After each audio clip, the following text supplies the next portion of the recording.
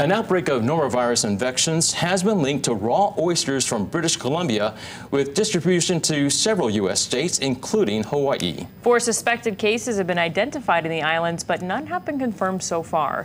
KITV4's Eddie Dowd talked to one expert about why he thinks the spread will be limited. Eddie.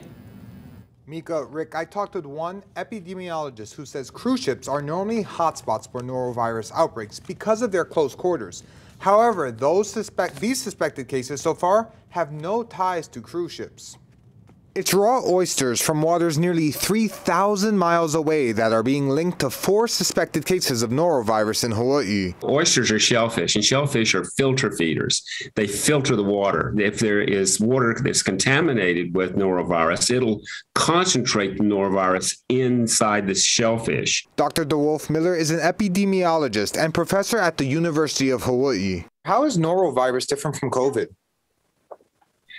They're very different. They're both infectious, and they're infectious between people. But COVID is spread through aerosols and by breathing and touching your face. And Miller says the norovirus is spread more through touch and food contamination. According to the Department of Health, the 4 suspected cases are linked to restaurants and distributors that bought oysters from British Columbia. The DOH would not say where these oysters were sold in Hawaii. Dr. Miller says for now, raw oyster eating I would say, is a bad idea in general. Dr. Miller says one advantage norovirus has over COVID is that it's more resistant to hand sanitizers, but says he's not concerned. The food safety branch at DOH is very, very careful about this. And we have very few outbreaks here in Hawaii.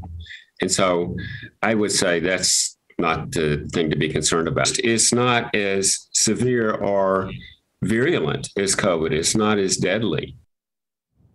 Now, the most common symptoms for norovirus include nausea, vomiting, stomach pain, and diarrhea. But like you heard, Dr. Miller says right now his main concern is still with new potential COVID variants that could pop up. Reporting live, Eddie Dowd, KITV4 Island News.